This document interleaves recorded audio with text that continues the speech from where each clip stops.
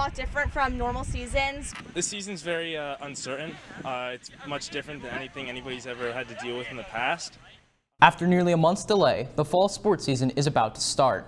But as we just heard from a few Darien High School student athletes, it'll look a whole lot different than seasons past. Hi everybody, my name is Brennan and welcome to this DAF Media special as we preview the fall 2020 season. There hasn't been a sanctioned high school sporting event since March 9th because of the COVID-19 pandemic. Social distancing, facial coverings, and practicing in cohorts are all part of the new norm as we prepare for a new fall season and the return of high school sports. The one glaring change to this year's fall season is the absence of 11-on-11 football. For the first time since the late 1800s, there will not be a sanctioned high school football game played in the state of Connecticut. Considered a high-risk sport by the Department of Health, the CIAC decided to cancel the season after much debate over the last several weeks. However, the FCIAC has adopted a new plan which includes 7-on-7 football and strength challenges.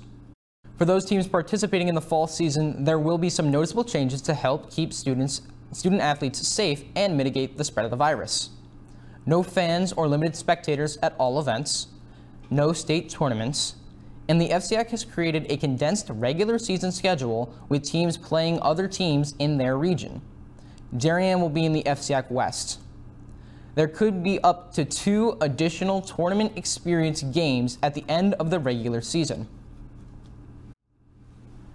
DAF Media's Damian Andrew caught up with FCIAC Commissioner Dave Schultz about the condensed regular season and playing through the pandemic. We saw what happened last spring, and there was nothing we could do with that. You know, there was no real control over the disease at that point and things in place to work with it. So, you know, we really want to have our senior athletes. That's the most important thing, to have our senior athletes have an experience, and also to have our senior parents be able to watch them. DAF Media's Peter McLean spoke to a number of high school student athletes on their thoughts on this season. Thanks, Ted. I'm here on the Center Oval, home of the Darien girls and boys soccer teams, who will each play a 10-game regular season in their pod this year. Lee Parsons is back as the head coach of the Blue Waves girls team. They've been practicing since the end of August in preparation for games against New Canaan, Greenwich, Stanford, and West Hill. It's obviously not a traditional conference schedule, but the captains are just excited for the competition.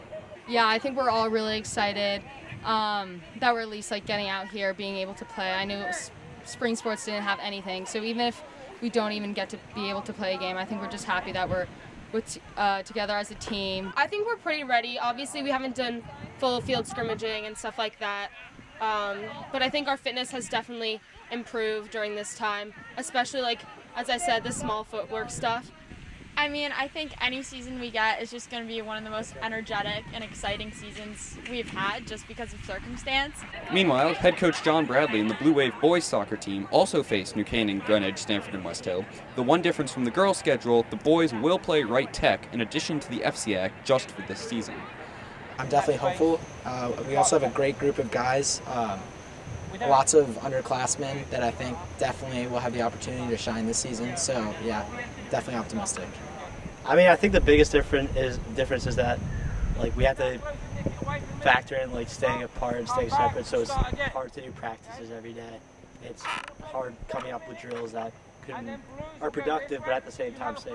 We definitely got a great group of young talent in here, a lot of underclassmen that are going to play well this year, and just looking to make the most of the schedule we've been given. That'll do it from the Center Oval. Back to Ted Brennan in the studio for more on the cross-country team's new home. Thanks, Peter. The Blue Wave cross-country program now has a home of its own with the completion of the running path around the perimeter of the Darien High School campus. A healthy running surface, the path, more than a mile long and up to 8 feet wide, is made up of crushed stone. Darien has 3 home meets on the schedule this fall. The fact that we have a home course now is just really a great thing. Now we have a place where we have the home field advantage. We have a place that we can train exactly like it's in the meets. So I think it's really going to help us do well this year. We're really excited to have a home course that we can call our own. I know for a fact our boys have been training hard. We've been putting in the work all summer. I'm really looking forward to this season. I think we have potential, really surprise some teams. We've been training hard. And, you know, I think the course is definitely going to play to our advantage. Head coach Mo Minikis and the Blue Wave field hockey team have been hard at work as they prepare for a 5-week condensed season. Darien does not have conference rival Staples on their schedule. They combined for the last 3 conference titles. But the Blue Wave is hoping to find success in the altered fall campaign. I think we're really just practicing as hard as we can every day. Just putting our hearts into it because we never really know like when our last practice or game is going to be.